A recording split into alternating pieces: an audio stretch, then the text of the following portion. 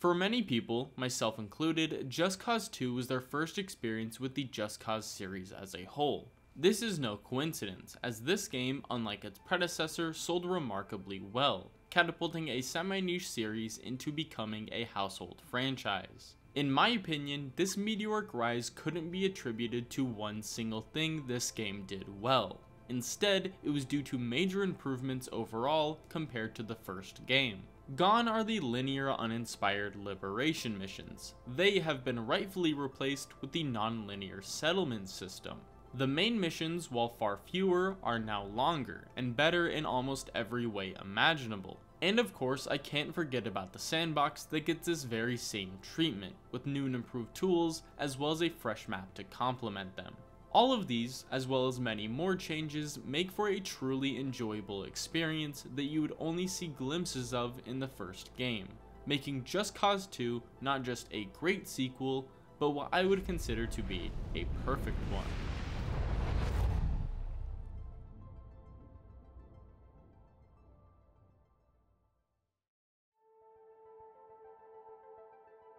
There's one word I would attribute to the way Just Cause 2 handles the many aspects of its simple yet unique gameplay. That one word being chaos.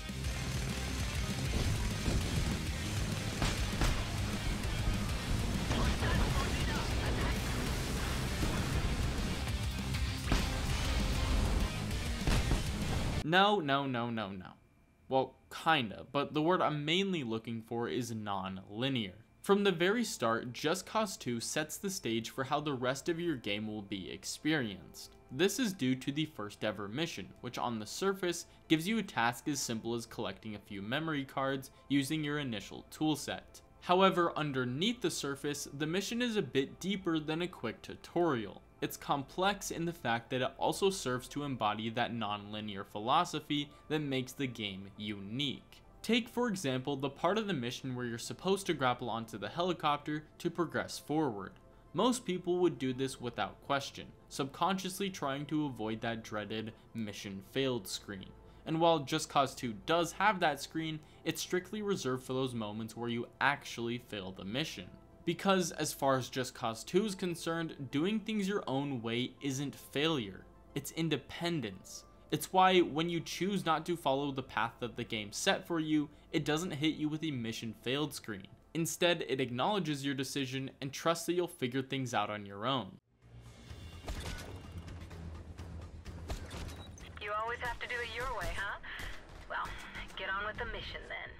There is no strict handholding. You're not tied to any one path, and there's no artificial limit to what you can do. You are given a task and a generous area in which to fulfill it. Any and everything else is up to you. Your creativity, your choices. You are the one who makes this game what it is. And never is this more apparent than when you're released into the vast playground of Panau. If you listened to me talk, or more appropriately rant about the first Just Cause, you'll know that what we had in that game was a truly abysmal excuse for a map. Sure, San Esperito was astonishingly vast, especially considering the hardware of the time, but that's about all the praise I would give it. In fact, I would go so far as to say that it was all the devs cared about. To hell with decent environmental or urban design, and honestly, who cares about interesting side content or a map with personality? Size was the name of the game, because as long as they could boast that they had the biggest map in 3D gaming, that's what their first priority was. However, this time around there's new hardware, and with that means they no longer have to sacrifice gameplay over having a big map. Of course, this also meant that some games that didn't need to have a big map did, a trend that continues to this day, but luckily that's not the case here. This time around, Just Cause actually earns the right to have a big map, because unlike the first game, it's actually full of content worth exploring. In fact, I'd argue that this map is so good, it's possibly the best part about the game itself. Okay, but before I talk about that, let's first just back up a little bit and see how this map has improved when compared to the first game.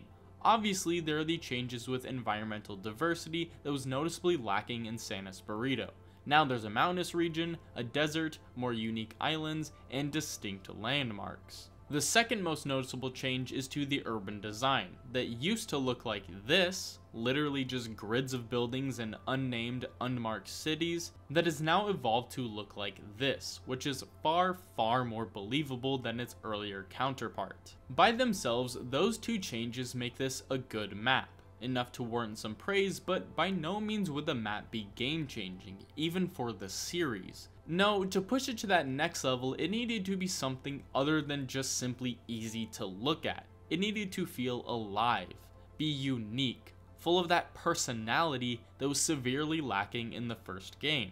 So how do you do that? How do you add something as abstract as personality to a map in a game like this? I struggled for far too long to answer this question myself, but after thinking about it for a long time, the answer was shockingly obvious. All you have to do is treat the map less like a map or a static landscape and more like its own individual character. This can be done in a large variety of ways depending on what type of open world the game is going for. For instance, the Mojave in Fallout New Vegas, while not particularly beautiful in the traditional sense, is considered to be one of the best open worlds simply due to the NPC interactions and unique quests that make it stand out and echo the tone of the game. Now obviously Just Cause is nothing like a Fallout game, and in fact Panau might be the furthest thing you could possibly get from a New Vegas style open world. But even without any quests or nearly any NPC interactions,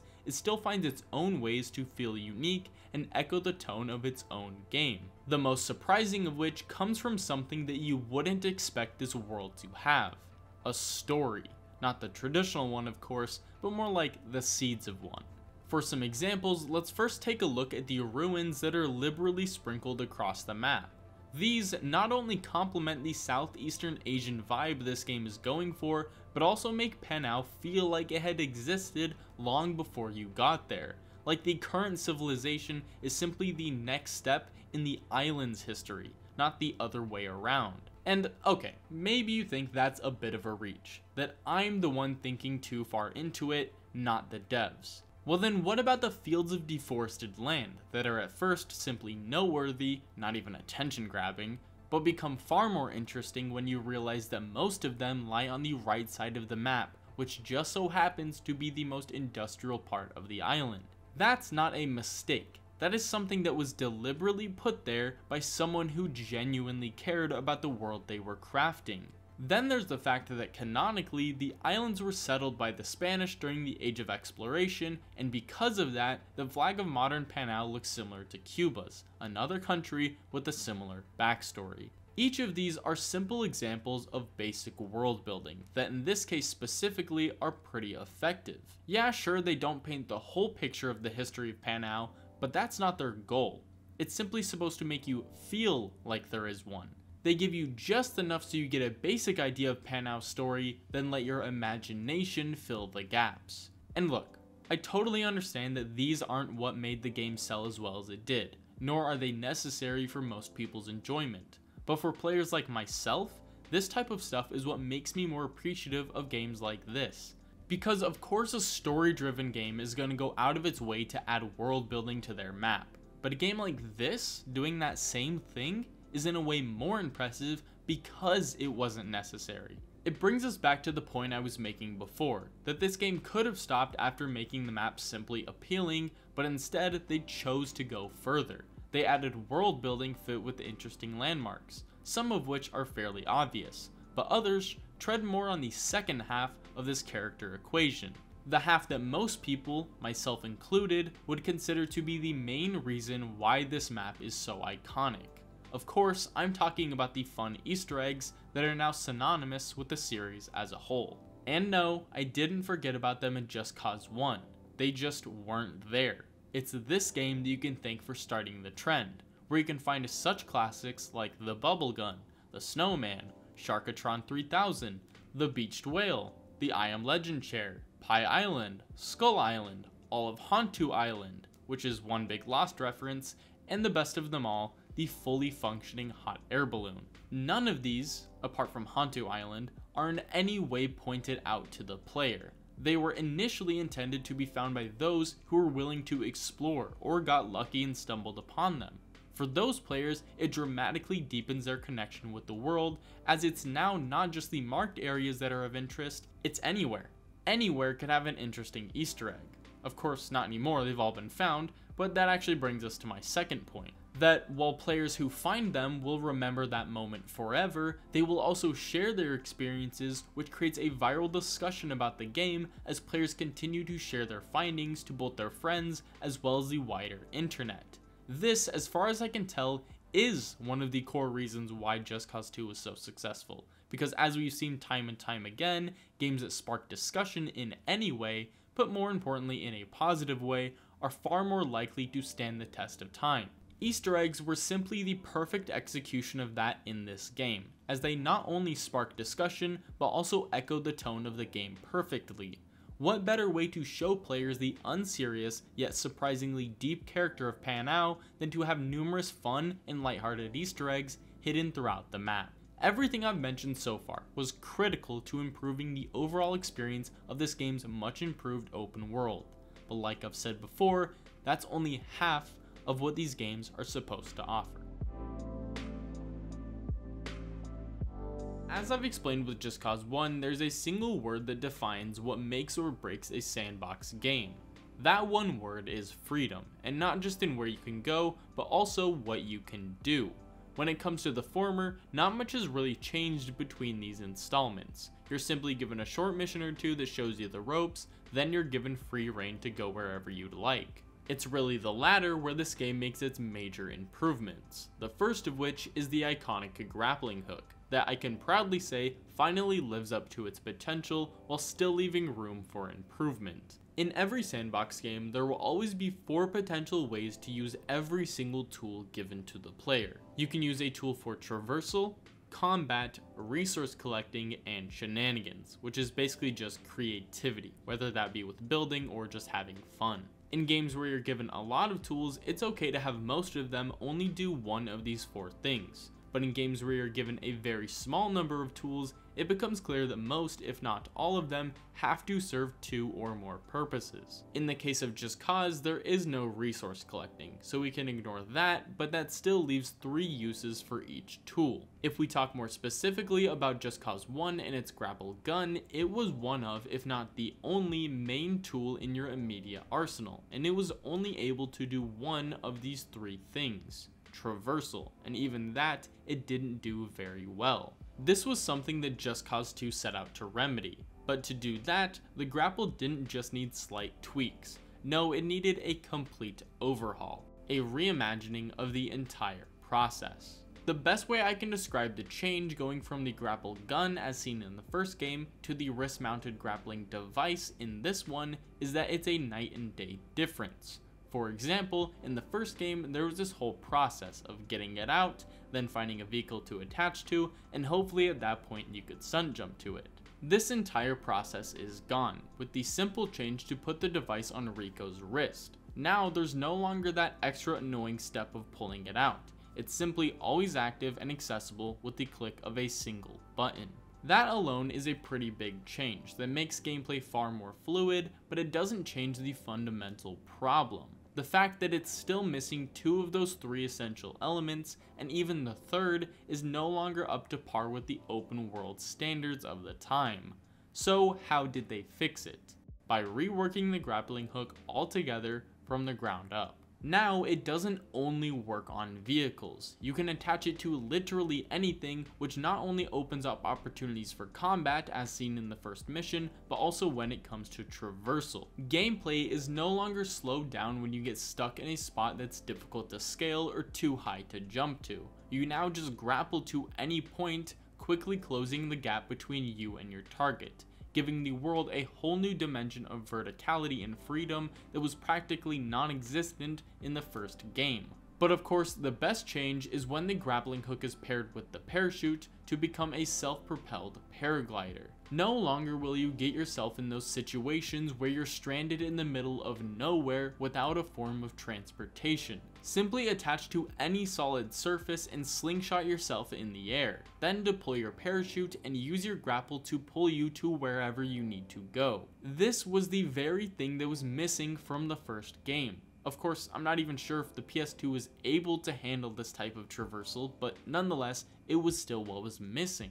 Traversal is one of those things that can absolutely make or break an open world game. In fact, even if you have a decent to bad open world, a lot of people will forgive that fact entirely simply because traversal is fun. Whereas if you have that same open world, but traversal is lackluster, people are unwilling to give you the same amount of slack. Now, that's not to say that open world games have to have fun traversal. Elden Ring doesn't, but it makes up for it because the world is actually interesting and rich with content. But we're getting off track, let's get back to my main point. That Just Cause was missing that fun, accessible, and smooth form of transportation. Its over-reliance on vehicles while having a mostly rural map made it so it was easy to get lost or stuck. That, in turn, resulted in building frustration that I have admitted tainted my experience with the game as a whole. Just Cause 2 on the surface is this exact same way. It has a mostly rural map, a lot of vehicles, and you will get stuck frequently. The main difference is that you now have that fun, accessible, and smooth form of short-range transportation, so all of those problems are no longer problems. They don't stop you from reaching your destination. They simply become an extra step that no longer taints your experience overall. All of that was how they improved upon traversal. There was a little bit of combat sprinkled in there in the beginning, but really where both combat as well as shenanigans were improved was when it came to the other utilities added to the grapple. For close combat, there's a new melee button that utilizes your grapple as a weapon in case you're out of ammo. However, if you're in that same situation and enemies are far away, your best bet is going to use the grappling hook's new detachable feature to pin them to a wall or another nearby enemy. This gives you a few seconds of time to either think of a new solution or run away. But in my opinion, this feature is mostly useful when it comes to getting up to shenanigans. The ability to attach one thing to another may seem pretty simple, and it is, but it also opens a whole new world of opportunity in a game like this. I can't tell you the amount of times I would attach a car to a plane as a kid and laugh hysterically as a car would swing around aimlessly. Then there's the fun you can have with the police as they chase you and you use your grapple as well as their speed to send them flying off the road. A bit of combat and shenanigans rolled into one.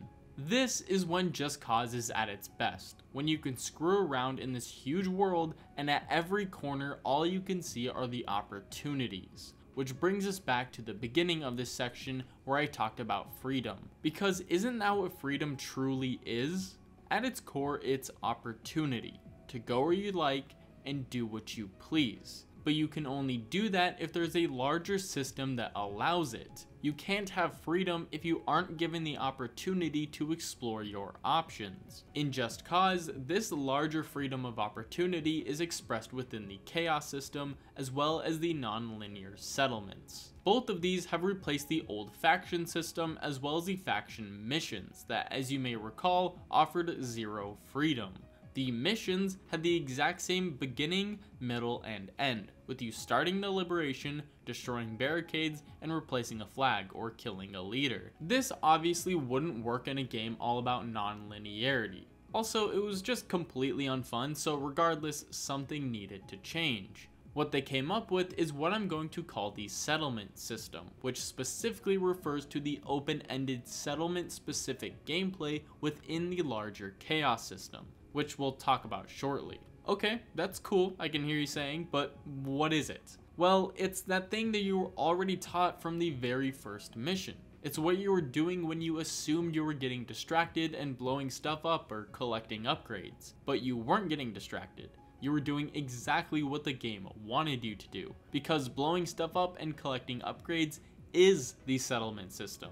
And while that may seem simple from an outsider's perspective, it's that same simplicity that makes it work so seamlessly. because unlike the liberation missions, there is no clear starting, middle, or end point. The whole idea is that you can complete them however you would like to at your own pace. It's also why I said that there's no clear end, because you can choose where you want to draw the line.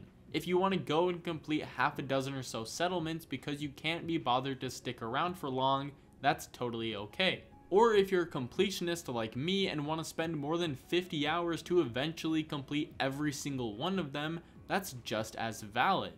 Actually, now that I think about it, in a weird way it's less valid, because the reason for the ungodly amount of content is not to drive up the time to get 100% like some games, it's so at every single corner you're given the opportunity to progress. It's why there are literally more weapon, vehicle, and health upgrades than can be used. The whole point is not that you have to collect all 2,250 of them, and yes, there is that many. It's that there are so many that you will naturally get plenty of them, and you won't ever feel like you have to go out of your way and search for them. They will naturally always be laid out in front of you no matter what path you take. The same thing can be said about the settlements. There aren't over 360 of them because you're supposed to do them all. There's that many so you don't have to. Each of these many aspects, the settlements, the collectibles, every single explosion, they're all fairly satisfying and somewhat meaningful on their own. However, there's one thing that gives these aspects greater meaning. It's the backbone of progression, as well as the metaphorical bow that neatly ties the entire game together. That thing is the chaos system. The way the chaos system works is best described as simple yet elegant. Simple in the sense that it's not needlessly complicated, yet elegant in how it complements the greater sandbox. Here's how it works. Almost anything you do in this game, whether that be blowing up a police car, collecting a faction item, or decimating settlements, will earn you something called chaos. Chaos cannot be spent, traded, lost, nothing.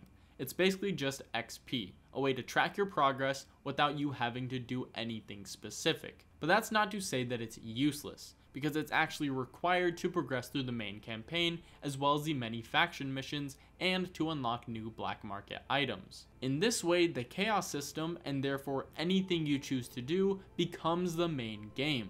This is the elegant part of the system, because no matter how you play, everything is feeding into this single ultimate path of progression. If you choose to focus solely on missions because you like structure, you can earn chaos that way.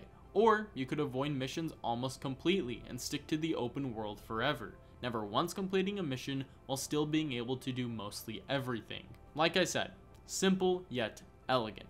And the reason it can stay that way is because while it is the main form of progression, it's not the only one. There's still other ways in which you can make progress that are a bit more specific, yet are still under the umbrella of the chaos system. Chief among these are the faction strongholds. These are initially unlocked by contacting each one of the 3 factions after unlocking the open world. These factions being the Reapers, Roaches, and Ular Boys. After making contact with any one of them, you'll be transported to a large military stronghold where you'll have to escort a technician from the entrance into the heart of the stronghold.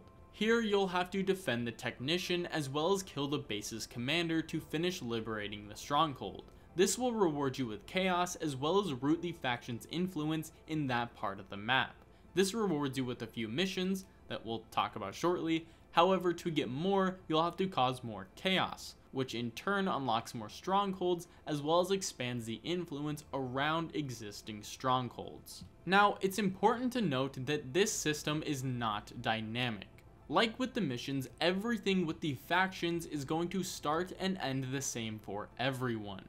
You don't get to choose where these factions set up base or how the map looks in the end, of course assuming you do everything. And while that may seem pretty linear, that's actually not the case, because non-linearity is not about these overly complex dynamic systems where everything will be different for everyone. It can be that way, but it doesn't have to. It's totally okay to have a conclusive ending, as well as a set start, because it's the path in which you get there, the middle, that's ultimately important for non-linearity. So that's how the faction stronghold system works, but what about the faction missions? What role do those play within the chaos system as well as the larger game?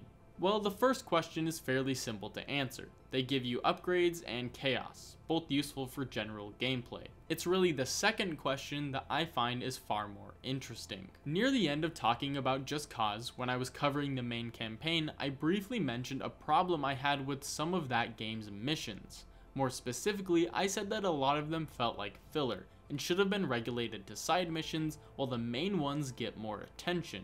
This would ensure that the main missions stick to being these big action set piece spectacles, while the lesser missions could add some much needed mission design to the open world. Well, it seems like Avalanche felt the same way, because this game does exactly that. Just Cause 2 has 7 main missions, called agency missions, that also include the 2 you do before you unlock the open world. Each of these missions are big and noteworthy, making it so you actually care when you unlock one. None of them have filler, and each of them have their own unique mission design that make them stand out from the rest. Unfortunately, the side faction missions did not get this same level of care.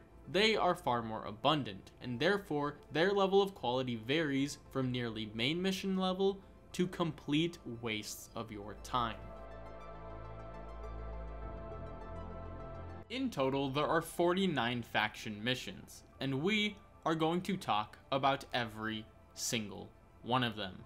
But hold on, before I lose you, because I know that 49 is a big number, to keep this interesting, and quite honestly me entertained, I'm not just going to list them off one by one. Instead, I'm going to throw them into a tier list. As usual, this list will go from S, which is the best, to A, B, C, D, then at the bottom is F. You know the drill, it's a regular tier list. So without wasting any more time, let's just jump right into it by picking a random one, Chemical Heist. Alright, not bad. This mission has you going to a lab in the mountains to collect some samples, then return them in a short time window. Again, not bad. Not nearly main mission quality or length, but it's not a waste of time either.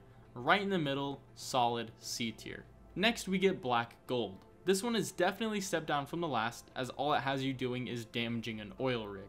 I kinda like how it's open-ended so you can get creative with how you beat it, but it really only feels as if it's the start of the mission, because by the end you're kind of left feeling like, that's it? Something that while looking at my notes was actually shockingly common, and for that it goes into the D tier. Speaking of that's it, Smugglers Do Run. This mission is short, and by short, I mean you get in a boat and destroy another boat.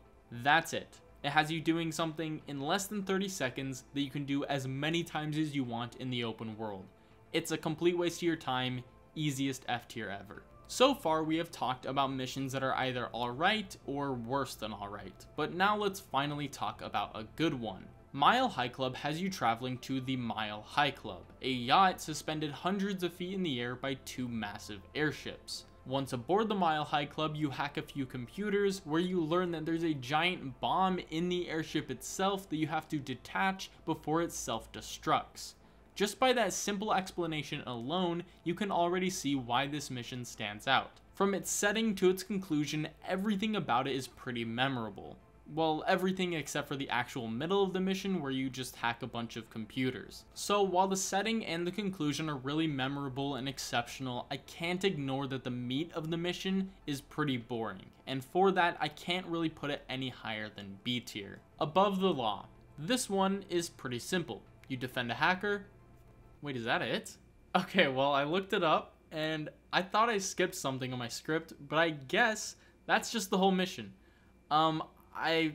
It looked like it was kind of long, and like you can have some freedom in completing it. You can kind of get up to some shenanigans and mess around, so I'll give it D tier, but that's really just because there's a level of freedom that you can mess around with, but these missions are so short, some of them are tiny. Save the Forest. Now this one is actually fairly good. It has you traveling to a lumber mill, destroying silos, then there's a boss fight. Well, not a real boss fight, but you kill a boss in the form of the foreman. Now, this would be B tier if this boss was actually difficult to kill or had unique mechanics. But because he's not, he's just some dude in a truck, I think it sits comfortably in C tier. Be quick or be dead. You hack a computer, then the mission's over. Too short to be worth anyone's time. F tier. Keeping the flow. disarm 4 bombs in 5 minutes. It's pretty simple, it at least lasts a couple minutes, it's easy, I'll give it D tier. Oh, hold on. Here's another one called the red one or the blue one, and for some reason, it's the exact same mission. 4 bombs in 5 minutes. Oh well, I mean, there are 49 missions, so having 1 or 2 duplicates isn't a huge deal. I'll put it in the same spot as the other one obviously, but let's just hope that's one of the last of our duplicate missions. Ups and downs. Now this one is a bit different. This mission has you going into a military base and destroying a fuel shaft by hacking into a computer. It's easy, not that interesting, and short, which would make it F tier, but I can't ignore the fact that it does serve another purpose. It's a tutorial for the dozen or so other fuel shafts that you'll encounter throughout the game. This is evident by the fact that this mission comes within the first group of missions you unlock with the Reapers, so the idea is that you're supposed to complete it early on. However, there's a pretty big problem with this, because in a game all about non-linearity, you can't expect players to do things in the order you want them to. Sure, it's easy to see how a player might do this mission early on and gain a lot of value from it, which was the intention, but it's also a possibility that a player could put dozens of hours under their belt and this be one of their last missions. At that point, they would have likely already figured out how to destroy the fuel shafts on their own and see this as a complete waste of time. And while some of you may be thinking about how unlikely that is to occur, that's not really my point, and it doesn't really matter. Because no matter how unlikely a situation, if you're making a game that's supposed to be non-linear, this is one of those things you have to consider. Players aren't always going to play things in the order you laid out for them, so you have to find other seamless solutions to teach players things that they need to know without assuming that they will play the content in the order you want them to. But putting that aside, while I do think this mission is pretty short and lackluster, I do see the value that it brings to most players, so I think it barely makes its way into D tier. Alright, there's been quite a bit of negativity so far, so I think it's about time for another good one. Fry Me to the Moon begins with you going to the Panau Space Center where there are 3 satellites mounted atop 3 rockets. As soon as you destroy the first one, a countdown to launch begins, where you are then on a timer to destroy the other 2. As soon as you do, you are informed about a 4th and final rocket that is currently launching from a remote launch site. You then have to get in a jet and race to the location where you see a rocket launching and you have to destroy it before it gets too high. This mission not only has a good premise where these satellites are being used to further the government's agenda by spreading propaganda, but also it's decently long, leaves enough room for creativity, it's memorable, and it offers something that none of the other missions have so far, which is spectacle. And for that, this mission sits proudly in the A tier. The setup. Now this one is pretty simple. It has you stealing a jet and attacking a military base. And I gotta admit that like the last one, it does have some level of spectacle. The problem is that it doesn't have you doing anything that you won't do dozens of times in the regular open world. And it's not like stealing a jet is like something the players need to be taught, so I just don't really see the point of this mission. And for that, I think it gets F tier. Stop the press. Oh, that's weird. This one's just like Smugglers Do Run. I guess that adds to the number of duplicates as well as the missions that are in F tier. But you know, at least that's probably the last duplicate mission, right? Hell on Wheels. There's a Reaper convoy and you have to hop from car to car disarming 3 bombs in total. It's a decent idea, but again, it seems like step 1 of a larger mission. D tier. Helicopter Hangaround. Destroy 3 helicopters before they have time to travel to and destroy a silo. And not to sound like a broken record, but again, it's simple and feels like a step or finale to a larger mission, not the whole thing. I mean, let's look at another mission called Can I Get a Witness? This one has you travel to a radar facility, retrieve a keycard from an officer, download coordinates from a computer, grab onto a helicopter, hijack a vehicle, and then take the witness to a delivery point. It's insane to me that both of these missions give you the same reward, when one of them is almost a main mission and has multiple steps, and the other one is barely a mission at all. Helicopter Hangaround goes into D tier, and Can I Get a Witness goes into B tier. Pirate Broadcast.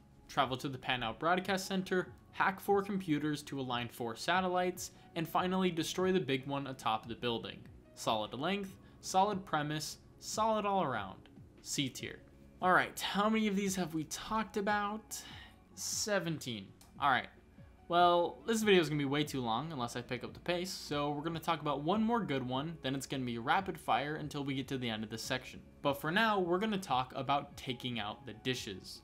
To further show just how good the good missions are compared to the bad missions, this mission has you traveling to a giant satellite dish to activate a terminal that gives you a short cutscene before you have to kill a boss. At least this game's version of a boss, kind of like the other one. Then you activate a second terminal and destroy a giant receiver. So while one mission has you literally killing a guy in a boat in less than 30 seconds, another one is this, a mission that is arguably just as good as some of the main missions. And the craziest part about me saying all of that is that it's not even the best one. A tier. As promised, it is now rapid fire time, so I will be going through the rest of the 30 or so missions as fast as physically possible. The broader scope. You snipe a guy, that's it. F tier. Fender bender. Destroy a bunch of nice cars in 3 separate locations. At least it's satisfying. D tier. Mercenaries must die. Go to a training camp to kill one guy. I don't even think I have to explain that it's F tier. Siphoning gas. Download 3 files. At least it's not 1. D tier. Shakedown. Destroy 3 vans. Simple. You got options. D tier. Offensive action. Destroy silos. You literally do this hundreds of times in the open world. This does not need to be a mission. They're insulting your intelligence. F tier. River runs red. Escort a boat traveling through a river, then destroy underwater mines. Actually not that bad. C tier. Death from above. Get into a helicopter, destroy jets. Kinda satisfying. D tier. Airport troubles. Kill a dude for his PDA, hijack a plane, and the best part is that a funny glitch happened to me, so it goes into D tier. Clear skies. Go to a base, hack 1 computer. Why? F tier. An officer and a hitman. Go to a mansion, destroy SAM sites, kill Colonel. D tier. Breaking and entering. Go to a base, hack a laptop. F tier. These missions are such a waste of time. Information highway. Hijack a car and drive it while you download information. F tier. One deadly sin. Kill a dude in a car. F tier. Why? Nothing to declare. Hijack a helicopter. Yep, that's it. F tier. Rico's Day in Court. Hey, that's an interesting name. Maybe it's one of the good. No. F tier. You just kill a few guys. It doesn't fucking matter. Okay, these next 2, actually I'll give them credit. They have something a bit more interesting about them. They're Head of State and O Pane Redentor. Both of these are about destroying a statue and delivering the head to a location, except one of them is via tank and the other is via helicopter. The reason these are more interesting is because they're fairly simple, but they at least try to teach you something interesting and like a creative aspect of the game, that you can use the heads of the statues as like a wrecking ball. I would have really liked to see more of these missions that teach you how to use things creatively, but I don't think that the tool set in the game is advanced enough for the game to have many missions where they teach you a bunch of different things. I really think that that's more of a thing that comes in Just Cause 3, but regardless, I think that the helicopter one is a bit better, so I'll give the tank one D tier, helicopter C tier.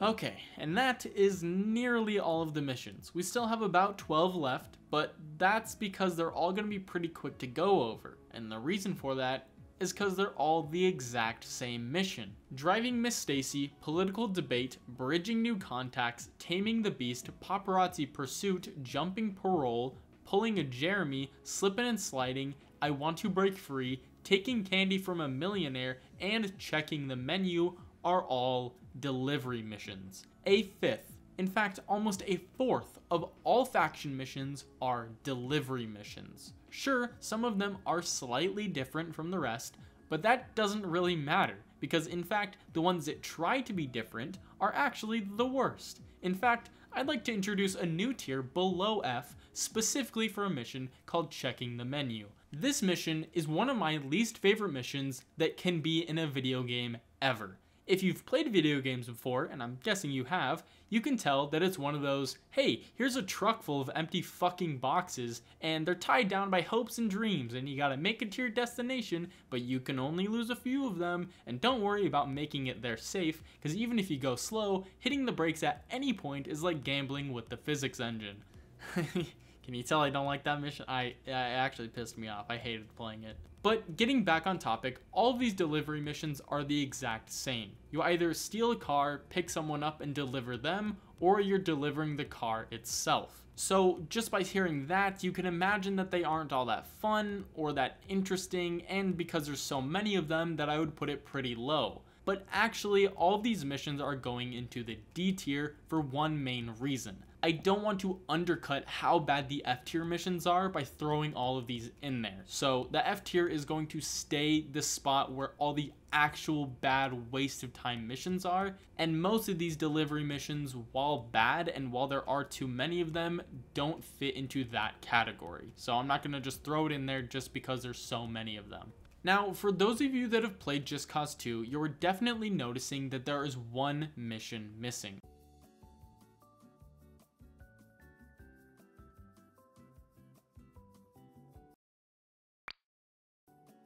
It's the golden child of the faction missions, the most famous of them all. This mission has it all: story, spectacle, memorability, length, everything. There's a reason for its fame.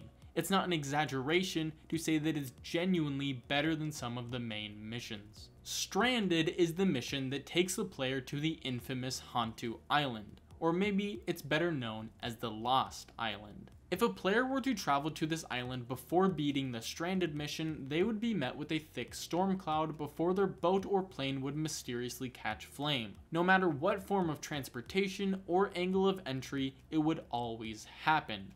This was the fate of an Ular Boys drug plane that attempted to use the clouds to hide transported contraband from the government. And since nobody who has ever been stranded on the island or has come back has ever been able to make contact with the mainland, the Ular Boys are sending their very best to investigate. Nearing the island, communications cut as the dark clouds surround Rico. Directly in front of him, a smoke signal is spotted before a distractingly bright light shines from the island. Suddenly, the plane catches flame and Rico is forced to get to the smoke signal with only his grapple as well as the tools on his back. At the smoke signal, Rico meets with the pilot of the drug plane, who he then drives to the plane's crash site. On the way, the pilot explains that this island has had this looming storm for decades, and the only explanation that people could come up with was that it was cursed. An explanation that supports why planes and ships would keep getting lost, never to be seen again. But in just the last few days that this pilot's been stranded on this island, he's discovered that it's not a curse at all. Everything strange about this island can be traced back to this nearly century-year-old large electromagnetic pulse array that has been causing the storm, destroying any unauthorized vehicles, and protecting the locals. These locals being hundreds of elderly Japanese men who are still under the impression that World War II has been raging on for the past 70 years. After dropping the pilot and truck off at the crash site, Rico is tasked with shutting down the EMP generator. He does so and afterwards meets back up with the pilot, who has finished loading the truck with the supplies. Rico takes him as well as the truck to the beach, where it seems like the storm is finally letting up. Rico dropped off the truck, and the mission concludes. S tier. 49 missions, and yet only 5 of them managed to get into the top half of the tier list. Hell, let's even include the C tier, which only bumps that number to 10. That means that about 80% of these missions are either far too short, delivery missions, or they're genuinely unfun. Now, don't get me wrong, these are still better than the old system in Just Cause 1, and my earlier point still stands that these helped give the open world mission structure as well as remove what could have been filler from the main campaign.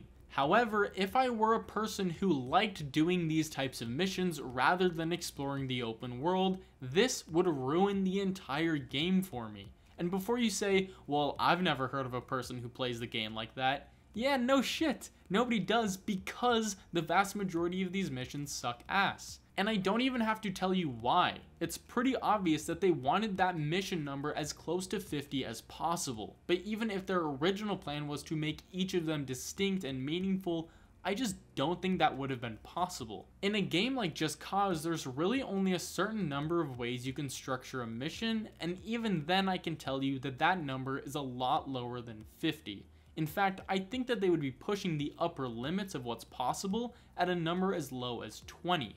but even taking that into consideration, that still doesn't mean that they're justified in doing what they did. Because I still think that if these missions were to be C tier at their absolute worst, then 25 solid missions would still be far better than what we have now. So that pretty much covers everything that can be found in the open world sandbox side of things. There were some things that I missed, like races and the black market, but I'll end up talking about those when I get to Just Cause 3. For now, there's still one thing left to talk about: the main plot, as well as the missions that accompany it. The opening of Just Cause 2 sees the return of our action hero Rico Rodriguez traveling with Maria Kane to yet another exotic location. This time to Panau, a cluster of islands in Southeast Asia that is ruled by President Pandak Panay, or as the rebellious locals call him, Baby Panau. Kane tells Rico that the president has fallen out of favor with the US as well as the agency since he assassinated his father and took control of Panau. Afterwards, the agency sent in Rico's superior, Tom Sheldon, to figure out the president's agenda until Sheldon suddenly disappeared without a trace. Rico notes that Sheldon has done stuff like this before, but Kane mentions that this time it seems to be a bit different, and just to be sure, she needs to know that if Sheldon somehow turned, Rico would take him out. Rico hesitates to agree to the plan, but also agrees with Kane's assessment that he knows Sheldon the best and is most likely their only option if he has indeed gone rogue. The helicopter they are traveling in is then hit with some artillery, which causes some important government memory cards to fall out.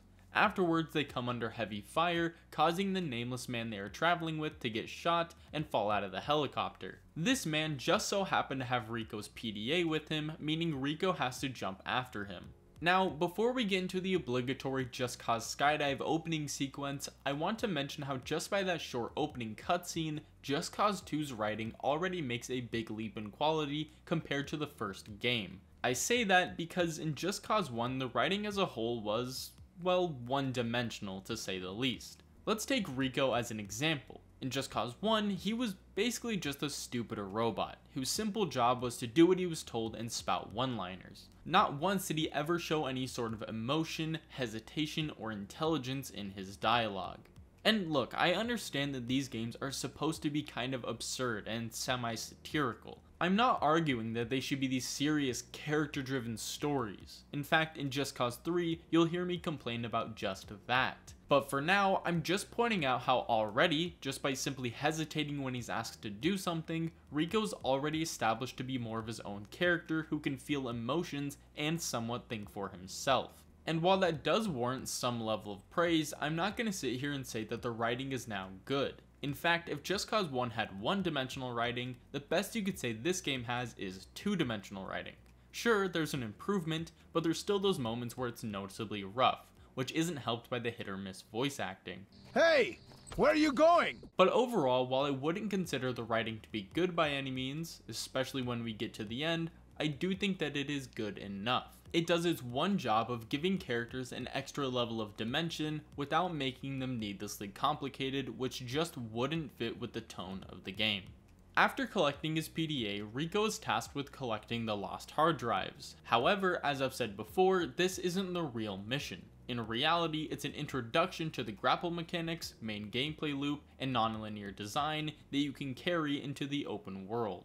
After collecting the hard drives, Rico is picked up by Kane, who says their next step is to meet with an agency contact named Carl Blaine, who is being hunted as they speak. Upon arriving at Blaine's house, Rico and Kane are met by Jade, a contact of Blaine's who takes Rico to Blaine's real residence, a casino that Blaine spends most of his time at. Here, Rico encounters a large number of soldiers attempting to snuff out Blaine, but he arrives just in time to get him out of his situation.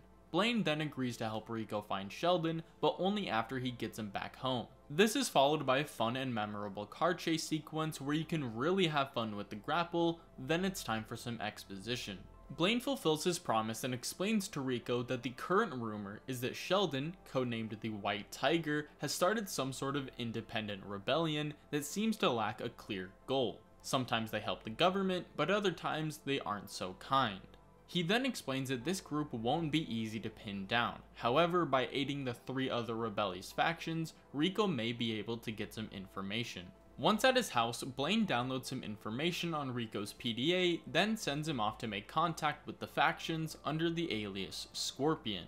He also hands Rico some beacons, which can be used to contact a black market dealer named Sloth Demon to aid his efforts. Afterwards, Rico meets with the three factions, each of which have their own complex philosophies. By that, I mean the Reapers are communist, the Roaches are capitalist, and the Ular Boys are insane. However, Rico's goal is not to side with just one of these groups, at least not yet. He needs to gain each of their trust to get the information on Sheldon's whereabouts. Or at least, that's what the game tells you. In reality, as long as you're causing chaos, you're doing exactly what you're supposed to be doing. Eventually, after causing enough chaos, Rico is informed that a man named Ken Pang knows the location of the White Tiger. Rico heads to Pang's last known location, where he bribes a local man to give him information on Pang's whereabouts. This reveals that Pang is about to be executed in a nearby village, however, Rico is able to stop it before it occurs. This is followed by a somewhat cinematic driving sequence that ends with Rico finding a dead drop left by Sheldon that reveals his actual location. Upon arriving at this location, Rico is hit by a mysterious dart that causes him to black out. He then wakes up face to face with Sheldon, who frees him from his restraints. Of course, Rico doesn't hesitate to punch him for all the trouble he's gone through to get to this point. However, Sheldon explains that he didn't completely leave Rico in the dark. He was helping him from the shadows as the mysterious Sloth Demon. Do you get it? Sloth Demon? Tom Sheldon? It's an anagram? I thought it was dumb too, but, you know, maybe it's a joke. Please let it be a joke. Immediately following this reveal, they are attacked by the military, which they take care of, while Sheldon explains why he went into hiding.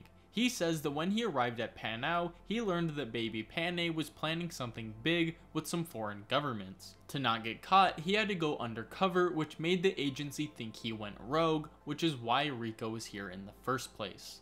So yeah, it's not really much of a big reveal, but to be fair, it's not really supposed to be. If that were the case, it would probably come later on, which is why I'm letting it off the hook. It's not some crazy reveal, it's just, you know, an explanation. After the military's cleared out, Sheldon says that his White Tiger cover was only known by those he trusted, so somebody had to tip off Baby Panay. Rico suspects Jade Tan, but Sheldon states that she's actually an agency spy as well. No, the real mole has to be Carl Blaine, who has been suspiciously quiet since Rico freed him. Rico then points out that Carl downloaded something on his PDA, which Sheldon concludes is how the military found them.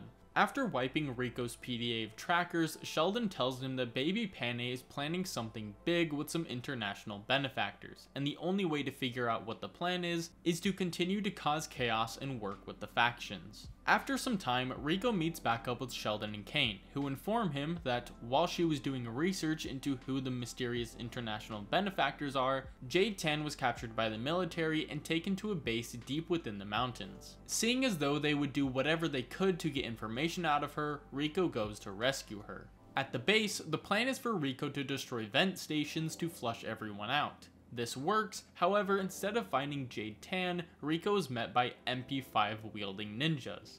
After taking care of them, it's revealed that Jade was taken to the frozen river at the foot of the base, where they are attempting to make their escape.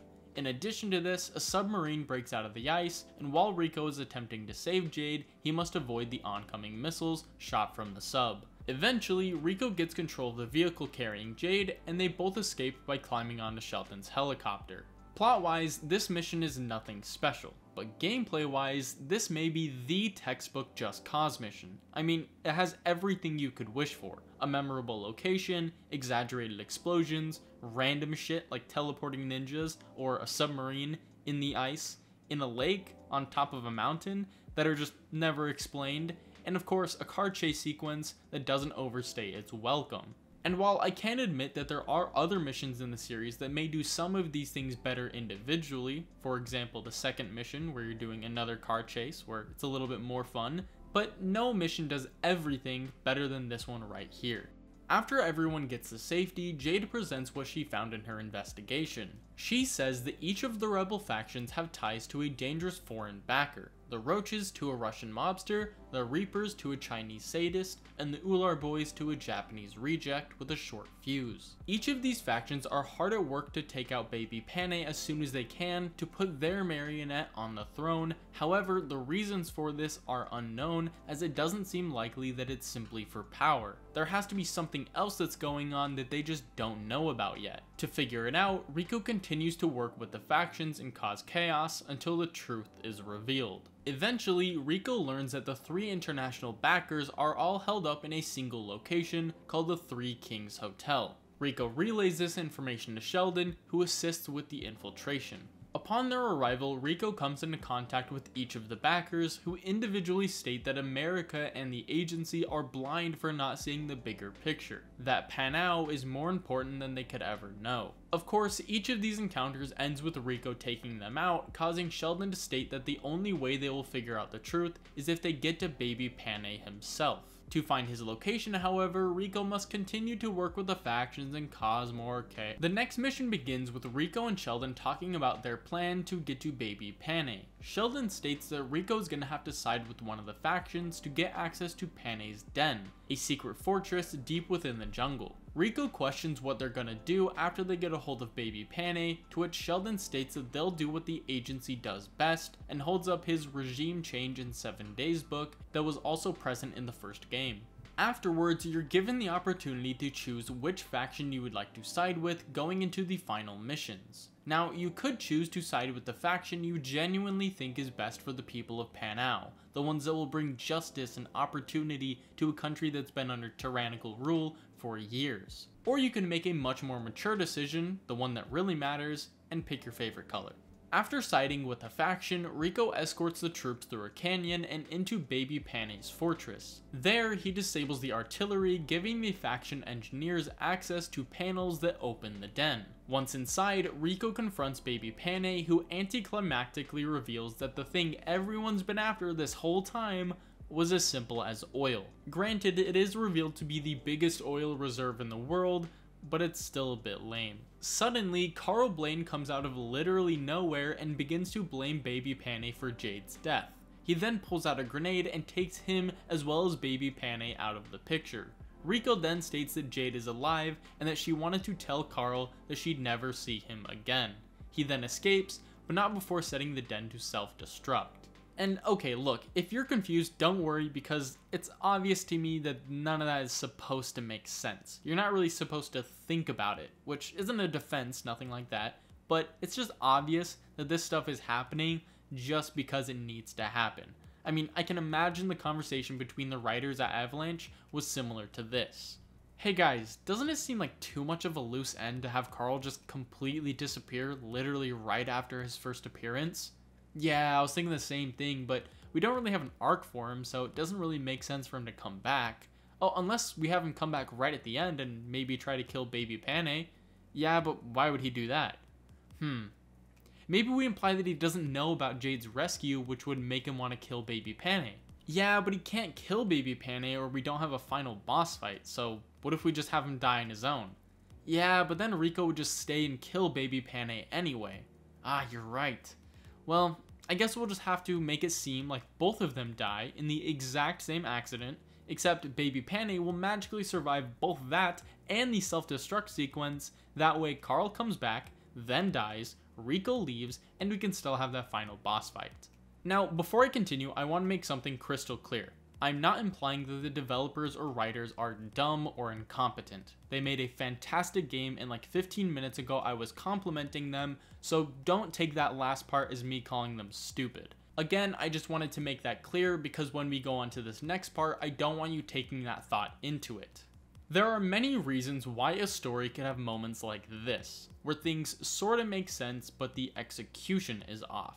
Most of the time, I'd say it has to do with the lack of time, which could be the case here, although I have a suspicion that the final decision to leave it be had more to do with this game's tone, not some deadline. And that's where my problem lies, because if this was indeed a deliberate decision, then I can't help but call it lazy. Because no matter the tone or audience of your story, bad writing is never the solution. The thought of, well, I'm just gonna write an action movie, so I'll just do whatever, or it's just for kids, they won't even realize it, will cross your mind, but it's your responsibility not to give it any validity, because when you do, you risk having moments like this in your story. And again, to make something clear, I'm talking about making a story deliberately worse because it makes your job easier and you don't think the audience will care.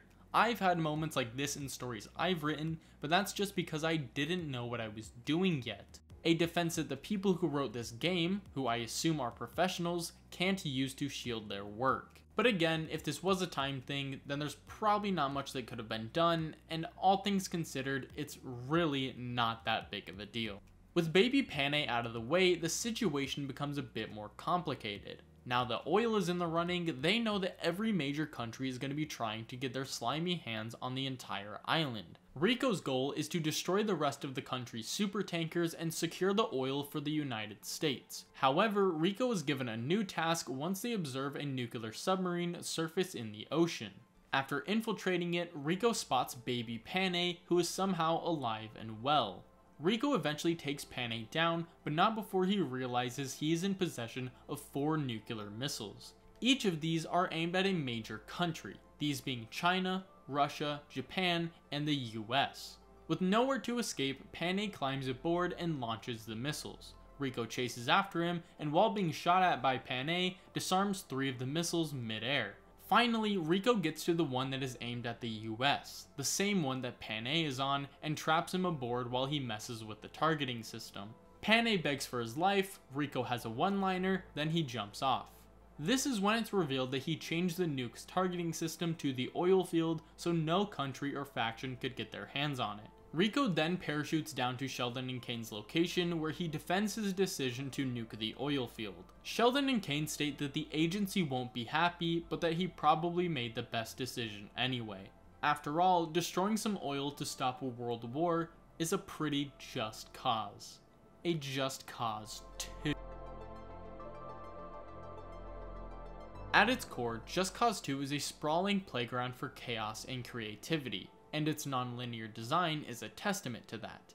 In a gaming landscape dominated by structured narratives, Just Cause 2 gave players the freedom to forge their own path however they saw fit. The open world, while roughly the same size as the previous game, is far more interesting. It succeeds in feeling like its own character that you can learn about and interact with while you explore.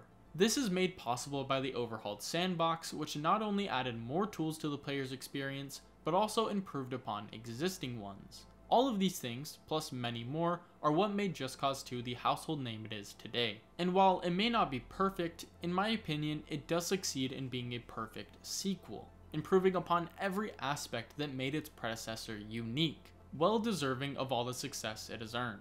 We can only hope that what's to follow will not simply fill its shoes, but uphold a legacy.